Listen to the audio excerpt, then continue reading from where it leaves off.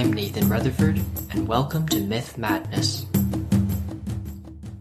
This is episode 4, The Good Titans and Zeus's New World Order. Last time on the pod, I picked up from Kronos gobbling up his own children, with his wife Rhea's attempt to save her youngest son Zeus. A rock was wrapped up to look like the infant Zeus and given to Kronos, while the real Zeus was smuggled away to be raised in secret. Zeus grew up and finally returned to overthrow his father and save his brothers and sisters from the gastric juice-filled passages of Kronos' intestines. The following 10-year war between the Titans and Olympians is known as the Titanomachy, and it was a grueling series of battles between two evenly matched sides.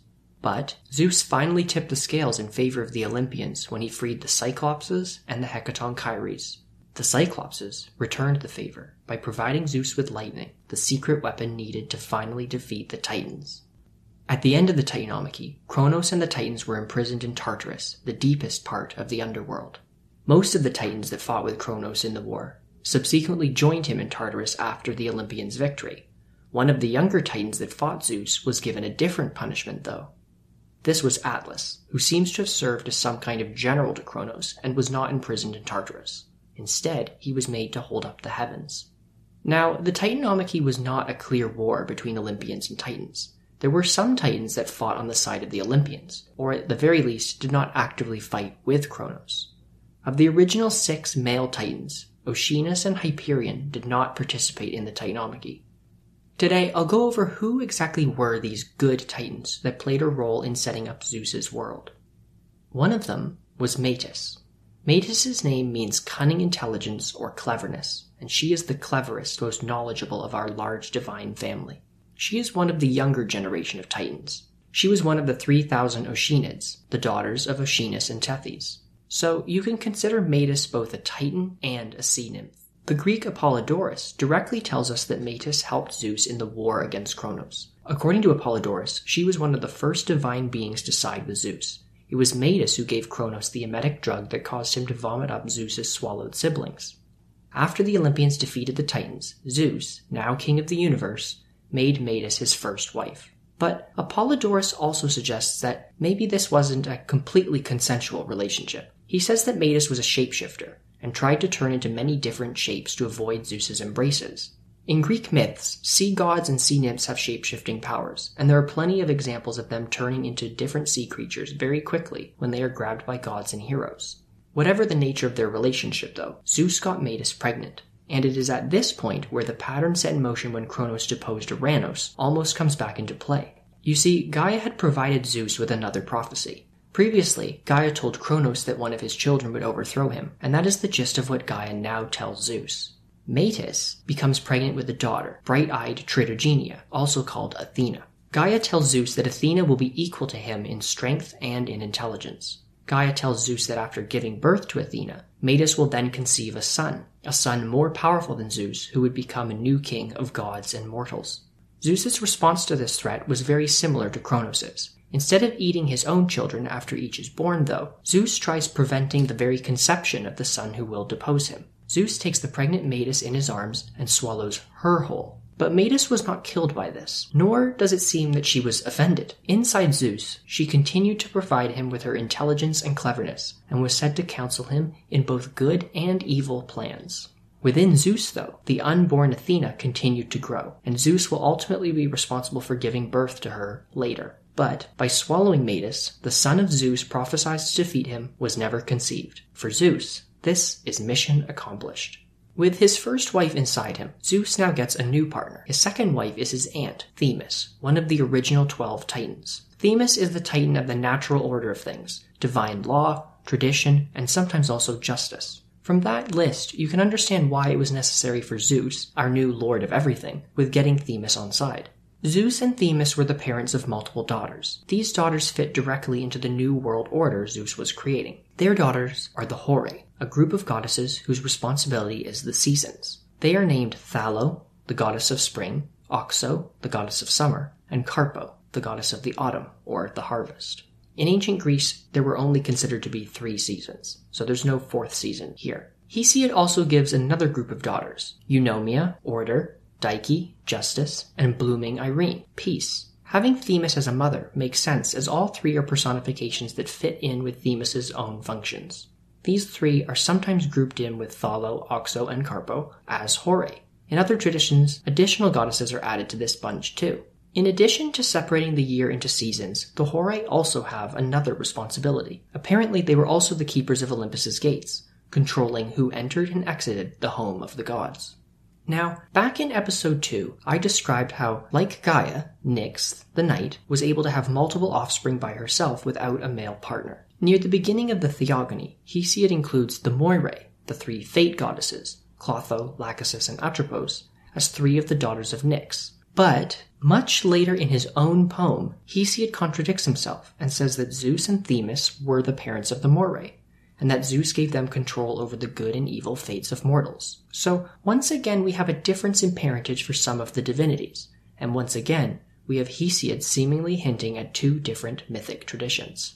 The ancient Greeks of the Hellenistic period were particularly reverent towards 9 archaic Greek lyrical poets. These were not epic poets like Hesiod, Eumelus, or Homer. The work of these poets was supposed to be accompanied with music. Nevertheless, their poetry often touched on Greek myths. Pindar, a poet from Thebes who lived at the end of the Greek Archaic period, around 500 BC, was considered one of the best. A lot of his work survives to us today, and one of his poems tells about the wedding between Zeus and Themis. His account backs up the tradition that states Nyx was the mother of the Moirae. Pindar describes how the Moirae were already present at the marriage of Zeus and Themis, and accompanied the bride to Mount Olympus. After Themis, Zeus took another one of his aunts as another partner. This was Mnemosyne, another Titan, the goddess of memory. Hesiod says that Mnemosyne lived in Pieria, a region in Thessaly in northern Greece, far, far away from the other immortals. Zeus went to her one day, and they slept together for 9 nights. Now, in many Greek myths, Zeus tends to rape or kidnap women, but his time with Mnemosyne is described as a rest from sorrow and a time to forget the ills of the world, so it seems they both had a good time. A year passes, and Mnemosyne gives birth to 9 daughters. The girls are described as worry-free, singing about the ways of the immortals. These are the 9 muses, and they will join Zeus at Mount Olympus. The muses were very important to the poets that composed the early Greek epics. Many of the poems, Hesiod's, Homer's, and others, began by invoking the muses. For example, the Iliad begins with the famous line, "Sing, O Muse, of the anger of Achilles," and Hesiod's Theogony begins with, "Of the muses let us sing." The idea was that the muses brought inspiration to the poets, allowing them to tell their stories and sing their songs. Also, both kings and poets received their powers of speech from Mnemosyne and the muses. Traditionally, there were thought to be 9 muses, and in classical Greece they were named and even assigned specific arts and areas of knowledge. They are Calliope, the muse of epic poetry, Clio, of history, Euterpe, of music and lyrical poetry, Erato, of love poetry, Melpomene, the muse of tragedy, Polyhymnia, of hymns, Terpsichore, of dance, Thalia, of comedy, and Urania, of astronomy. There are some traditions that state different numbers of muses. Usually in those cases, the alternative number is 3. There are also some other archaic Greek poets, Alcman and Mimnermus, for example, that claim the muses were much older, being the daughters of Gaia and Ouranos. In this tradition, Ouranos and Gaia would have had the Hecatonchires, the Cyclopses, the Titans, and the certainly less monstrous muses as children. And I wonder if Ouranos would have prevented their births as well. Another Greek poet, Pausanias, who lived in the Roman period several hundred years later, claimed that there were actually 2 sets of muses. One set were the daughters of Gaia and Ouranos, and another set were the daughters of Zeus and Mnemosyne. Although, my guess is Pausanias may have just been trying to make sense of 2 earlier, conflicting Greek myths about the origins of the muses, and decided to instead morph these together. The muses were also sometimes associated with springs, which brings me to something else. I want to briefly talk about similar figures in another culture. In Indian mythology, there are the Asparas. They can be described as female nymphs, very beautiful, and related to clouds and water in some way, although not necessarily springs. Like the Greek muses, they were associated with art, specifically singing, music, and also dancing. Some of the Asparas even married or tried to seduce gods and mortals. With his first 3 partners, Metis, Themis, and Mnemosyne, Zeus has established himself as the embodiment of divine law and justice, divided the year into seasons, put his daughters in charge of the fates of mortals, and literally fathered the arts. But he is only just getting started, and an entire family of Titans is about to play another important role. You see, during the Titanomachy, the brother-sister couple of Hyperion and Thea did not side with Kronos. Their children were Helios, the Greek sun god, Selene, the moon goddess, and Eos, the goddess of the dawn. When Zeus doled out responsibilities to all the gods and goddesses, he assigns, or maybe keeps, Helios and Selene responsible for the sun and moon. So who were these three? A hymn to Helios describes him as a handsome young man with bright locks of hair enclosing a face that can be observed from far away. In other words, Helios is radiant like the sun. He shines down upon men and deathless gods. Bright sun rays beam from him, and he wears fine garments that glow. Helios drives a chariot across the sky each day, and the chariot is pulled by fiery horses. In the later periods of ancient Greece, these horses were named Pyrois, the fiery one, Aeos, he who turns the sky, Aethon, blazing, and Phlegon, burning.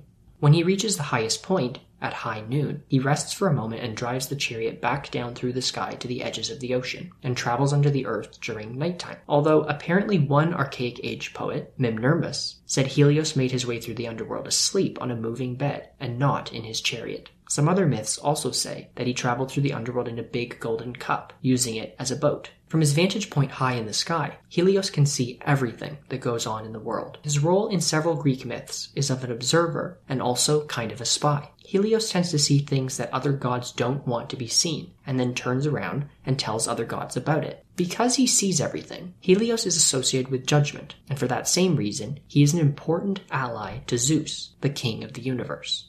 For spouses, Helios is tied to several of the Oceanids. One of them is Clymene. He's also tied to another watery goddess, Rhode, and she is the personification of the island of Rhodes and a daughter of Poseidon. With one or more of these partners, Helios had a few daughters, called the Heliades. There's also a particularly tragic myth with Helios' son Phaeton at the center. This myth is best known from the Roman poet Ovid's Metamorphoses, but the story is also referenced earlier by the Greek philosopher Plato. In Ovid's version, Phaeton is the son of Clymene, and Helios is initially an absent father. Clymene tells Phaeton his father is the sun god, and so Phaeton sets out to meet his father and be recognized as his son. When he does meet Helios, his father calls for his embrace and does recognize him. Helios then swears on the river Styx, the river of the underworld, that he will grant Phaeton anything he desires. This is a very strong oath. If the gods in Greek myths swear on the river Styx, they may not break their promise. But Helios regrets making this oath almost immediately, as Phaeton wishes to drive Helios' chariot for a single day. Helios admits to Phaeton that he would rather refuse this request, but that he cannot break his vow. So Helios tries to change Phaeton's mind with a series of warnings, telling Phaeton that only Helios drives the chariot, and that none of the other immortals are able to, even Zeus. He tells Phaeton that the journey is very difficult, and that there are wild beasts waiting to devour him. Helios says that he does not want his gift to kill Phaeton, and promises to give him anything else, any treasure, but Phaeton refuses. So, Helios takes Phaeton to see the chariot. He yokes the horses of the sun to it, sets his sun rays in Phaeton's hair, and rubs special oil over Phaeton's face, making him immune to the hot flames from the horses. Finally, Helios gives Phaeton some advice, that he should follow the tracks left by Helios' previous journeys and not be tempted to go another way. Helios tells Phaeton he should not go too high or too low through the sky. The gates are opened as the horses snort flame and move forward, but the horses are unaccustomed to Phaeton's weight. He is much lighter than the god Helios, and so the chariot feels almost empty, and the horses charge forward, leaving the track and going far too high in the sky. Phaeton can do nothing. He does not know how to use the reins, and even if he did, he is not strong enough to command the horses. So Phaeton is now terrified, and he regrets even going to see Helios to confirm his parentage. He has no idea what to do, and he doesn't even know the 4 horses' names. The horses meanwhile travel without restraint, moving every which way across the sky, through areas they have never traveled. They go high among the stars, and then low toward the earth. At this point, the heat begins to scorch the earth. Mountains and land catch fire,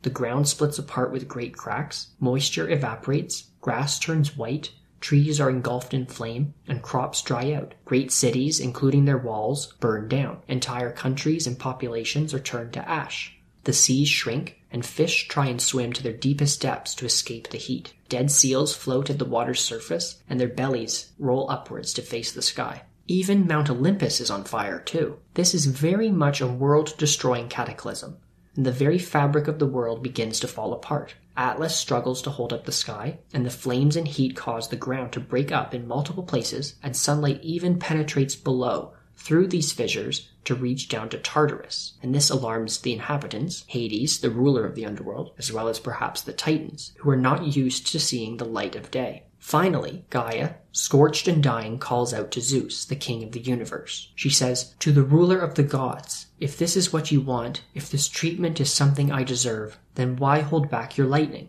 Let the powers of your flame destroy me. Let me perish in your fires, and let the majesty of the author of this disaster mitigate its pain." It's hard for me to open up my jaws to even speak these words. So Zeus goes up to the highest point of heaven. Because of the heat, there are no rain clouds for him to use, but he takes a lightning bolt, lifts it up to his ear, and hurls it at Phaeton. Phaeton is killed and the chariot is blown up, the reins, wheel axle, and spokes all going in different directions. The solar horses scatter in all directions too, and the body of Phaeton is thrown through the air and lands in a faraway land. Water nymphs make a grave for him with the words, "Here lies Phaeton, who wished to guide his father's chariot, and though he died, there was great daring in what he tried." Helios, for his part, grieves Phaeton's demise. He hides his face, and the earth went without sunlight for a full day. Helios plans on denying the earth more, and says that if the other gods cannot pull the chariot, then perhaps Zeus should take it on. But the gods plead with Helios not to do this, so Helios eventually gathers the horses together and sets back to driving the sun across the sky each day. He whips the horses even harder, blaming them for Phaeton's death.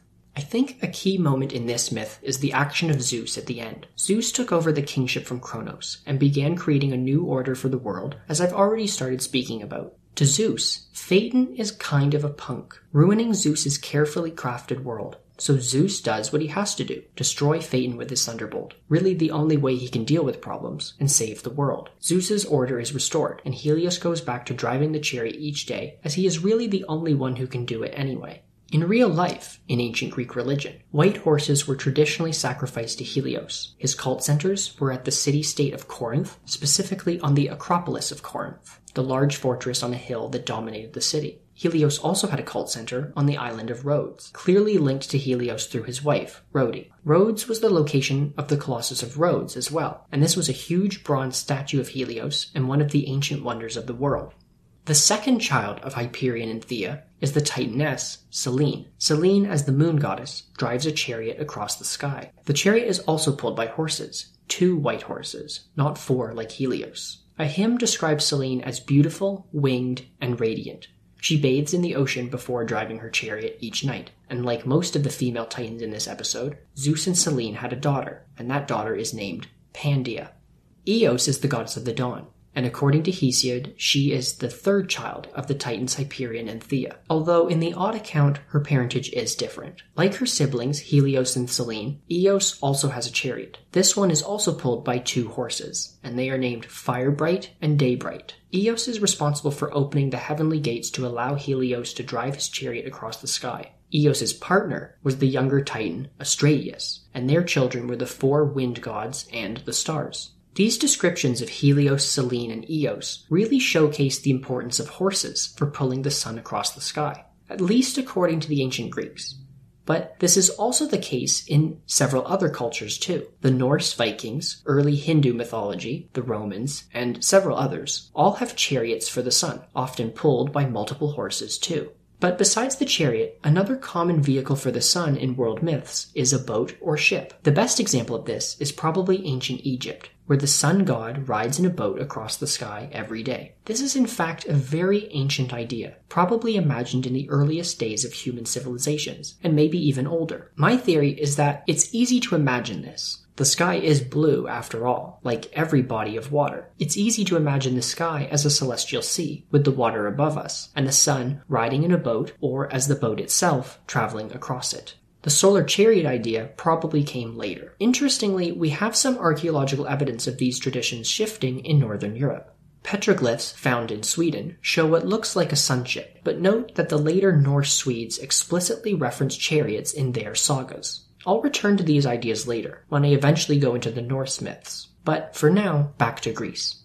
A number of the Titans either sat out the Titanomachy or sided with the Olympians. Generally, these seem to have been either the female Titans or members of the younger Titan generations. Some of the younger males, see for example Perses and Pallas and Astraeus, we don't really know much about. But what we do know is that they are really little more than the husband or father of a more important female deity. Astraeus was the husband of Eos, and they had lots of children together. Perses, whose name means to destroy, was paired with his Titaness cousin Asteria, but the more important figure he is associated with is his daughter, Hekate.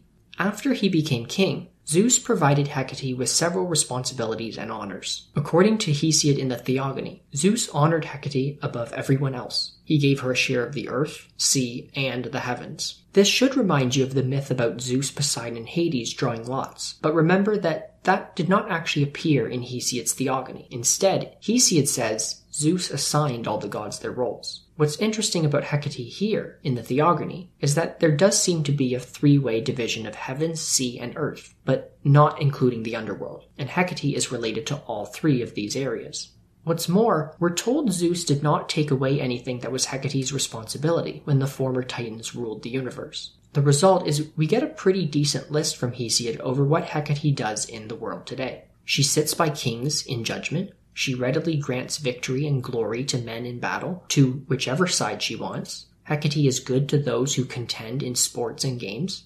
She stands by horsemen and people who travel by sea. She causes herds of livestock to multiply or to shrink, and Hekate also nurses young infants. Hekate is also, though, probably most famously, linked with the underworld and magic, but that basically comes from myths that bring together Hekate with some other gods, goddesses, and heroes. Since I've only covered creation myths so far, we haven't gotten to those myths yet, so stay tuned. We will hear about Hekate again in later episodes on the Greek myths. But I do want to talk a little about Hecate's place in ancient Greek religion. Hekate was worshipped throughout the ancient Greek world. Evidence of her worship starts in the Archaic Age, around 700 BC, and continues throughout the Classical period and right up into the Roman period. When the Greeks began to conquer parts of the Mediterranean and Middle East after the time of Alexander the Great, Hekate was often compared to similar goddesses in neighboring cultures, like in Egypt, and identified as versions of the same goddesses found there. The Hellenistic Greeks actually did this with many of their gods and goddesses, believing that they were widely worshipped across the world, but just with different names.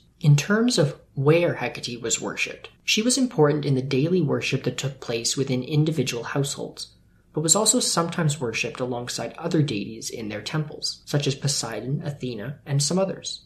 But she also had her own temples, in Argolis, on the Greek mainland, on the island of Aegina, and a big old temple that dates to around 500 BC, as far away as Sicily. But the biggest cult to Hekate was in Caria, a region of Anatolia, or modern-day Turkey, where Greek colonies existed in the Archaic Age. Her largest temple there was at the ancient town of Ligana. You can still see the ruins of this temple today. The origins of Hecate's cult are a mystery. It's possible it originated in Caria, or at least nearby, and was adopted by archaic Greek colonizers that came to the region. Some other archaeologists think that she did originate in Greece, but that she was originally worshipped by some pre-Greek population that existed there.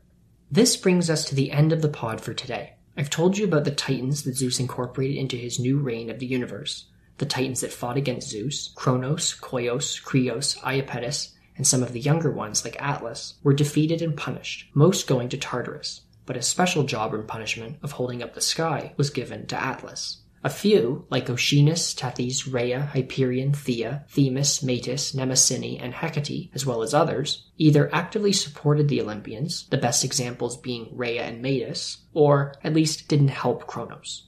In response, Zeus allowed them to keep their spheres of influence or gave them new ones. At least 3 of them, Metis, Themis, and Mnemosyne, Zeus had children with. These children were important, and they directly play into how Zeus both organized the universe and consolidated power after he became king.